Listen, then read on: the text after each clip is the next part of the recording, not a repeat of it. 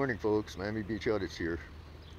I know I told you I would have the Copwatch video up last night, but it took me longer to get it processed than I expected. And it's now 6 o'clock in the morning, and I need to get some sleep.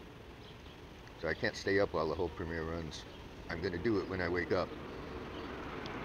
And I figured out how to solve the chat problem. I figured out how to solve the problem I was having with being unable to moderate people in the chat, because YouTube controls the chat. So if I run this premiere, I need everybody who moderates or has ever moderated on my channel to stop in to the chat. So that way when I start a live stream and the chat comes up on the third-party app, you guys will already be mods. I don't know why I didn't think of that before. So it's probably going to go off at 6 or 7 p.m. And I need all my mods to be there, please. Thanks. This is Miami Beach Audits. I'm out. Oh, I forgot to mention, parts 1 and 3 of the Copwatch videos contain updates on other things.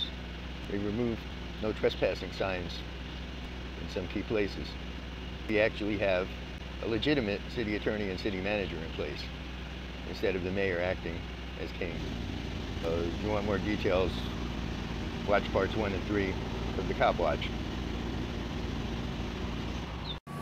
Alright, I'll see you at the Copwatch. Remember to like, share, subscribe, and hit that bell notification. Leave a comment in the comment section. It helps the algorithm.